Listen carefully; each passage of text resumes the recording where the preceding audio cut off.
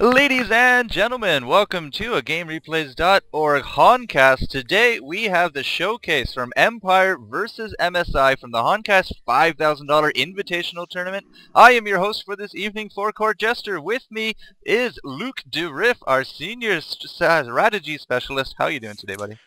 I'm good. Pleasure to be with you, Jester. Yeah, I hope you got a good game. A lot of good comments about this game. Now, they are doing showcase matches. I think it's just best of one because they don't seem to have any follow-ups. So, pleasing the crowd, getting out some more esports publicity, good, fun stuff. Would you like to go over the bands? Yeah, we can. Well, I surely can do that. We have Engineer, Kronos, Nymphora, Thunderbringer, Pandemonium, and Tundra. And to be honest, nothing. Well, there's one surprising man there, which is Tundra. But we've seen MSI play a whole lot of Tundra and use them to great effect. So nothing really odd here. Thunderbringer might seem odd, but we've seen a lot of Thunderbringer play as well, especially with the combination of a bottle and a blood chalice. Thunderbringer basically gets like infinite mana and just, spell spamming, and a Thunderbringer with infinite mana, that's no good. Yeah, infinite mana with especially just the devastating effects the Thunderbringer can have in an AoE situation can definitely be not fun to play. I like how there's a panda ban. Who banned the panda? It was indeed Empr Empire. because MSI bot has obviously it was bot, right? With the big huge panda intro to competitive. Yes, Yes. it was bot. No Tails played a bit of before him, but bot was like really the one that brought him in. Yep, fun stuff. So no tri-lane with a panda. I have seen Tundra used to semi-good effect, sometimes not good effect, depending on who they're playing. So I'm a little surprised at that as well. But overall, some pretty nice bands going on. So what do we got for picks? Well, we got on the Legion, we got already Soul Stealer, Magnus, and the Dark Lady. Pretty interesting because in Empire they have the two favorite heroes of Scandal, and he's got to sort out what he's playing now. Obviously you already have like massive AoE with Soul Stealer and Magnus there, great initiation. Also this hard carry, and we probably see like Andromeda not banned. That's pretty odd. They just realized that probably pick her up for a trial lane and run, Dark Lady in a trial lane. Then on the Hellborn side, we got Voodoo Jester and Witch Slayer, which is obviously shouting out, "Hey, we're going to trial lane." Um, Wondering what MSI is going to put in for their carry here. It's most likely like Malikim seems to be their favorite pickup, but we're gonna see. Yeah, It's just playing the waiting yeah. game at this point. Yeah, it's always really annoying because they're taking so long what they're picking, but I guess you well, they're pros and shit. Well, you got to really make sure you get the right pick. The wrong pick could just Yeah. definitely be disastrous. I mean, that turns the game essentially into a 5v4, and that is not something you really want to be facing when you're into, the Yeah. 18, 19, 2000 range, looking there at No Tail, Trixie, Fresh Pro. I mean, almost the entire team of MSI except Nova. Okay. Well, we got certainly some interesting pickups here with Slither and Doctor Repulso, so they have three really strong trial lane heroes here.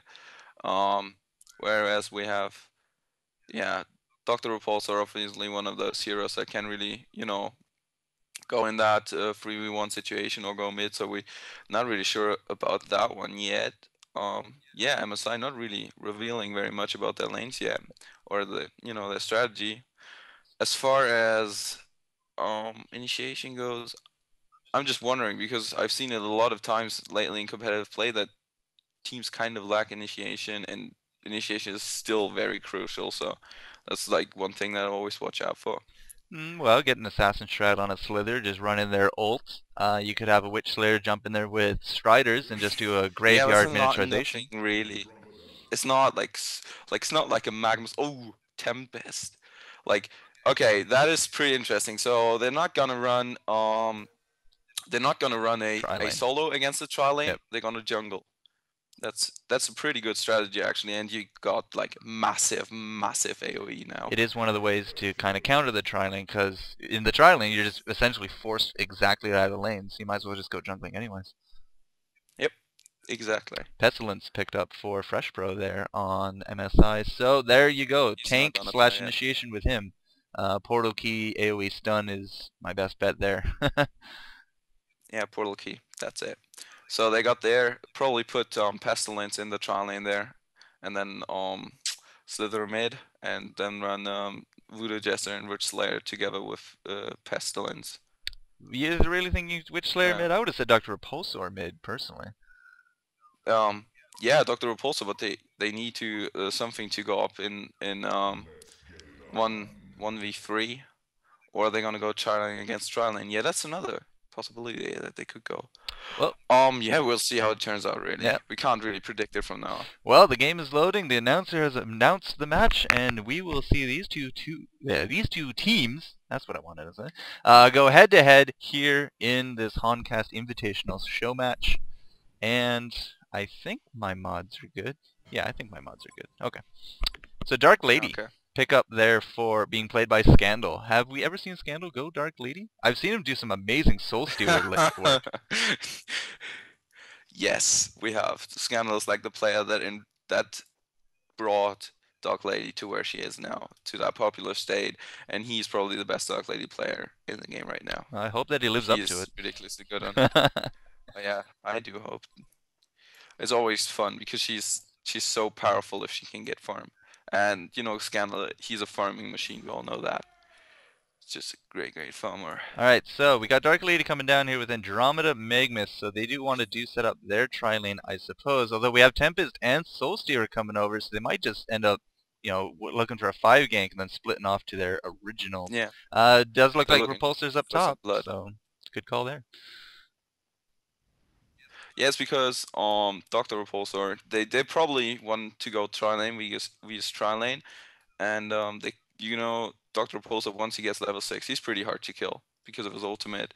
I mean, I'm not as familiar with Dr. Repulsor because I haven't played a whole lot of Dota, so he's pretty new to me. But I find him extremely, you know, he's a very mobile hero with his ultimate, especially, as I said already. So he's really not bad at that, you know, going 1v3 or especially 1v1. You know, that's always cool. Indeed. It's gonna be okay. Yeah, I don't know. They ended up going up top instead. I guess they're still looking for blood, but this tri-lane down south, I mean, these two buddy wards sitting right here are kind of just giving away vision, so everyone knows what's going on. That's going to give Soul Stealer the heads up to get out of lane, and I suppose it's going to be a roaming game at this point. I mean, we got 4 up top and 4 mid. Oh yeah, look top. Yep, they're looking for blood. It's like an angry mob on the move. Yeah. Okay. But Dark Lady spreading the illusions. There's going to be an early warning system here. Pestilence is going to run right into it, and that's going to give them the key to get out of there. And yeah, I think they know. Yeah, they know. Oh, they don't want to get out. They want to initiate. Andromeda going to get hit right there. Going to be stunning that Slither. Magmus, do they know who they want to go on? Apparently it's Repulsor, and you know. Oh, Dr. Repulsor, big trouble here. I don't know. It's kind of all turning all back on that Dark Lady, and she's going to go down for a bloodlust. Ooh. So, I don't know, I guess they're going to continue this with the Tempest. It's just kind of a big AoE mass. Pestilence is not on the Legion team. I don't know why I thought he would be there. It's like, oh, come on, get a good stun off. But no. Alright, so, 4 top, 4 left. We got Soulstealer down south, I guess essentially free farming at this point. There's no one there. And Witch Slayer is now going to take lead in and we middle. got Witch Slayer mid. That's pretty interesting. As far as I'm concerned, because I thought they might run the Slither, but Slither is a really strong trial lane hero as well. But we all know that Trixie, he's been running this solo Slither, and he's actually done very well with it partially. So yeah, but I'm not gonna argue. Witch Slayer definitely a good solo mid. We got Magmus. That's really odd lanes thus far. Well, you can easily play Slither as a solo. Just majority of the time he's played more as that support because of toxicity plus wards. People just really like the aspect of the free wards, the free vision, the slow, the toxicity is negative, you know, health regen. And a lot of people just don't like to play him in that carry role when they could have someone else like Soulstealer, Dark Lady, you know, that kind of idea. Yeah, well, if you have to choose in between like Slither and and Witch Slayer. But I guess MSI, they're pros, and they're like the best team in the world right now, so they basically know what they're doing. Yeah, so it doesn't really matter because they're both really good gankers, so it's probably what they want is to have a really good ganker there. When Witchslayer hits an early level 6, you know, getting that silver bullet and then starting to pull off some very good ganks, and you know, it's basically the same. Well, just because, I mean, people haven't done it yet, or it's been labeled as, you know, hocus pocus and phooey and don't do it, you're a noob, doesn't mean that it's a bad idea. I mean, people are No, I'm not saying rediscovering... Witchslayer mid is a bad idea. Like, they basically had the choice. Like, Dr. Repulsor was gonna go in the solo lane. That was pretty. That I was pretty sure about. But then you have and Andromeda was who they have.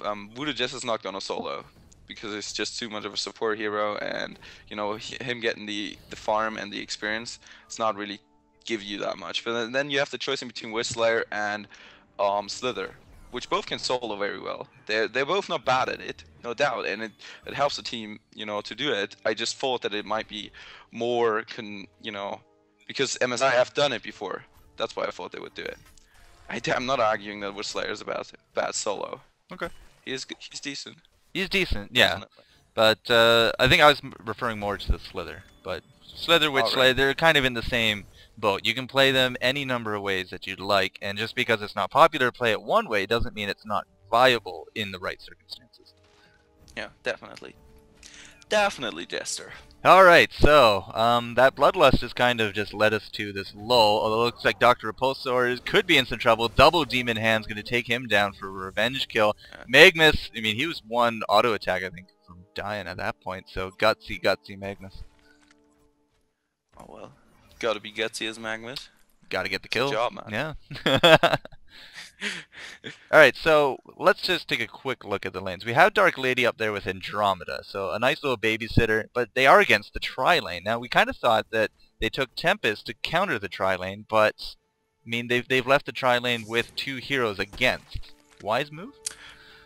Well, the point is, you can, like, with their lineup that they have right now, is basically, Soul Seal is gonna go mid, that is for sure. You have, and then you have Tempest to counter the tri-lane kind of thingy, you know? But then you can run a tri-lane with Magnus, Dark Lady, and Andromeda, but then you have two melee heroes, and we all know dual melee lanes, they kind of suck, because, and especially Magnus. Magnus has such low base armor. You know, he's like the second. He's got the second lowest. The one that has lowest is Pebbles. Pebbles only got 1.26, so I think so basically nothing. But Magnus has nearly no base armor, and so he suffers greatly from like harassment that comes out of auto attack harassment early on. And he's a good roamer, so if he can set up some kills, then it's definitely worth it. And it doesn't seem like Dark Lady is struggling too much. And we got movement already. Yeah, all five have cycled bottom. I suppose they want to try taking out this Repulsor Jester combo as Voodoo Jester came from top. And we got a free farming Pestilence up top now because he's been abandoned. Yeah, we got Pestilence free farming top, and they probably rotated bottom because they saw that their tactic of that running that dual lane with Andromeda Dark Lady. Didn't work out, so they moved down bottom to give Dark Lady an easier time. Right, this is more of what we thought was going to happen. Two dual lanes with a jungler. Yeah. It's just, I'm a little surprised they attempted a dual lane against a try. That's all. Yeah, well, they thought might as well try, you know.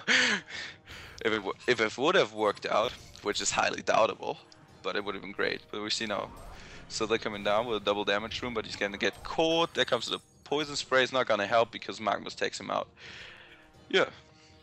Yeah, they were coming down to support the Dark Lady, who was kind of going mono lady, I guess, against the Voodoo Jester, and I was like, oh, they're gonna cycle down. He's really out of position. Did not notice the Slither, so Slither paid it for him.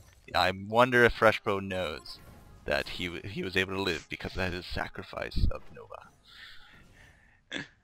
It's possible. It's possible. Right, so I'm Yeah. sitting here at 7.5 minutes. It's sitting at 2-2. We do have, kind of for the levels, it is kind of being dominated by that Witch Slayer mid. He is level 8, which is far and ahead of Soulseer, who just dinged 6.